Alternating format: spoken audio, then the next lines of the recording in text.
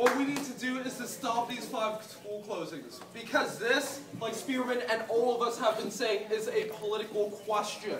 We stop these 5 and we stop the closing of countless future schools. Yes. Because they rolled back on the 5-year plan that they spent 2 years on because of Occupy and because of the general strike. Because the people asserted themselves and showed them that they will not accept these kinds of cuts to public education. They will not accept these things that give us such hope in life.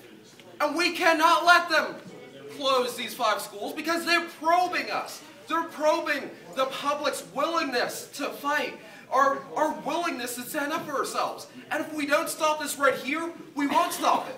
Because I go to Skyline High School myself, and there we've lost all our counselors. Do you know what that means? There's no one to help us. There's no one for us to ask, how do we fill out this scholarship application, this college application? How do I balance out my schedule? What's my A through G requirements just to graduate? There's no one to help us in that. And do you know what that causes? That causes a 50% dropout rate. That causes a 70% dropout rate for black males. Like this isn't something about race. Well, yes, it's about race, but this isn't something about like they're just innately not able to learn and therefore they shouldn't have public schools or like have worse public schools. Like this is racism. I mean, like I don't know how to articulate that clearly, even more clearly than I am right now.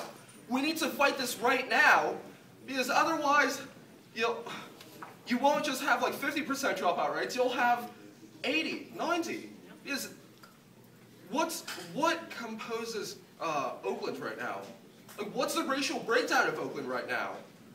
Like, you're gonna find that the only schools left here, the only public schools left here, the only good schools left here are gonna be up in the hills. And where am I left to go? Where are the students in the flatlands left to go? We're left to go to charter schools. So, fight to defend public education, fight for these 5 schools. Bam.